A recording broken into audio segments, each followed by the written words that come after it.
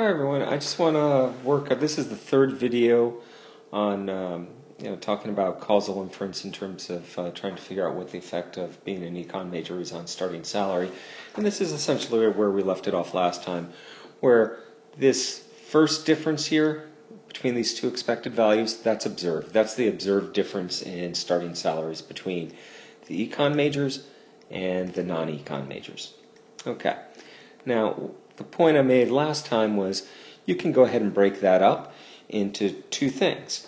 This is the average causal effect, is this first difference right here. So this is the average causal effect.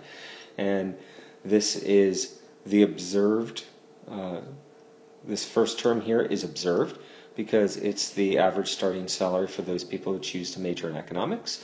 This second term here is unobserved because it's the average starting salary for people who majored in economics if we could go back in time and have them not major in economics. Okay? So that's the average causal effect. That's what we'd like to be able to estimate or to use this observed difference for. Fix a couple of those things. All right. But it's polluted by this selection bias. And the selection bias is the difference between the expected starting salary,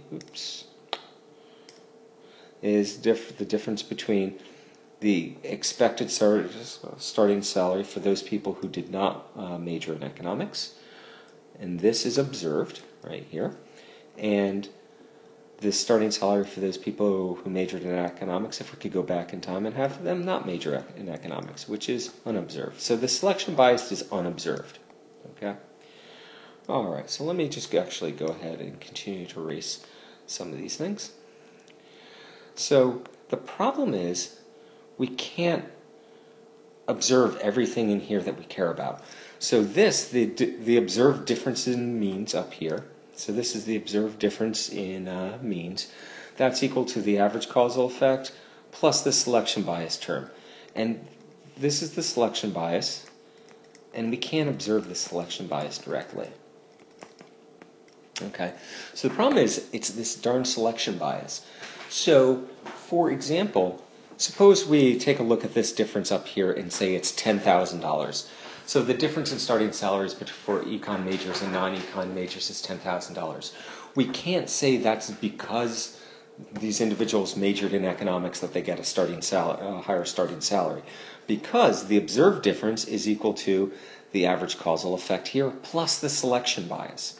It may very well turn out that this selection bias is positive in the following sense. Suppose the expected starting salary for econ majors, if you could go back in time and have them not major in economics, just so happens that it's greater than the observed expected starting salary for non-econ majors. Okay? Suppose this is a positive selection bias. In other words, those people who majored in economics were going to have higher salaries anyway compared to the people who don't major in economics. This could happen for a variety of reasons. Maybe you just think econ majors are more mathematically adept than non-econ majors. And as a result, if the marketplace values mathematical ability, then they were going to earn higher salaries anyway, regardless of whether they majored in economics or not. Well, then there's going to be a positive, the selection bias is going to be positive. And as a result, this observed difference in starting salaries is going to be the result of two things: the causal effect of majoring in economics plus the positive selection bias.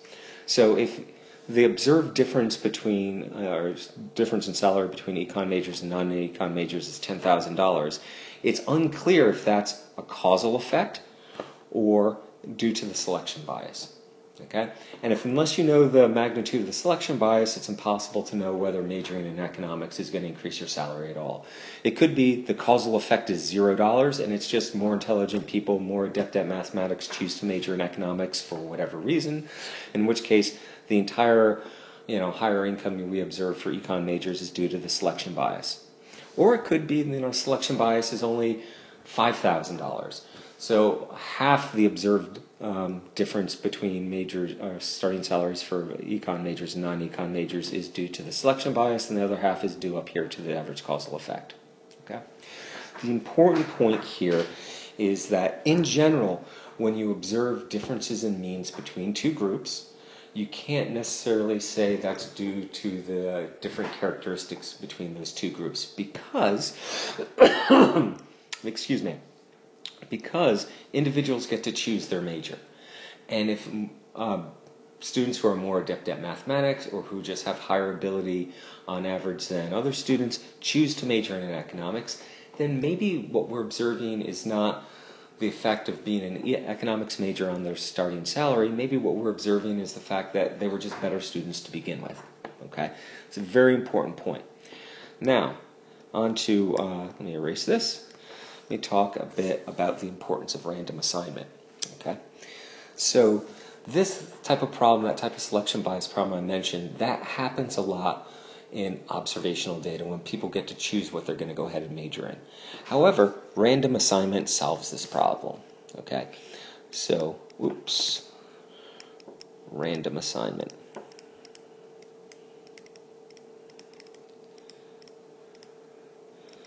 solves this problem. Solves. Oh, let me erase this. This is not very pretty. Random assignment solves the problem. Okay, now why is that? Meaning, if you could somehow randomly assign people to economics major and others to other majors, then the problem would be solved. Okay, why is that? Because if people are truly random, then there's nothing systematically different about econ majors. In other words, about econ majors.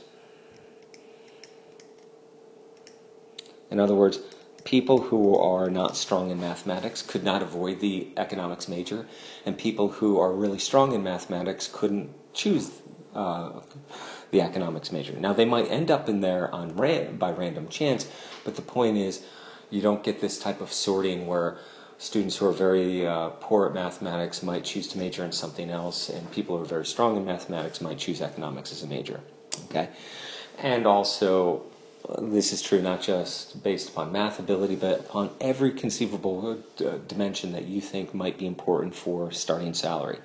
As a result, if there's nothing systematically different about economics majors and non-economics majors, then the expected starting salary for economics majors, if you could go back in time and assign them to another major, is exactly going to equal the expected starting salary for those people who weren't economics majors. If that's the case, if you go back, the selection bias is 0.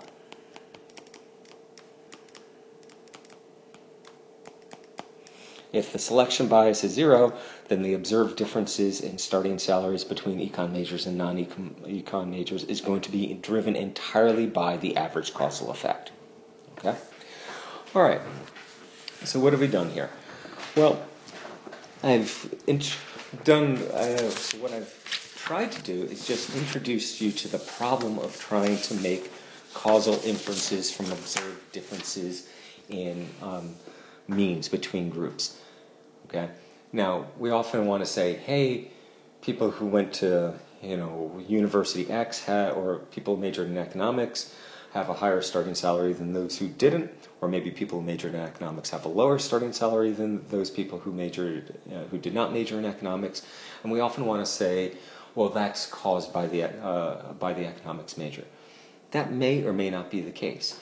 That will be the case if selection bias is 0. And the selection bias is going to be 0 if you've got experimental data where you can randomly assign people to the economics major. However, if you have observational data, which is what we have in real life, then this selection bias is going to exist. And sometimes you'll know whether the selection bias is positive, and sometimes you'll know if the selection bias is going to be negative, and that can be useful information, which we'll talk about later on in the course. But sometimes you don't know whether the selection bias is positive or negative, so you don't know whether the observed difference that you're looking at overstates or understates the actual causal effect. or the average causal effect. Okay? So selection bias is one type of what we call simultaneity or endogeneity bias that we run into in economics. And these biases can make it very difficult to make causal inferences with observational data. And so a lot of what we're going to talk about in this semester is just how do we go ahead and make those types of causal inferences when the only thing we really have is observational data. And so that's it in the way of introduction for the course, and we'll get into some of these issues later on.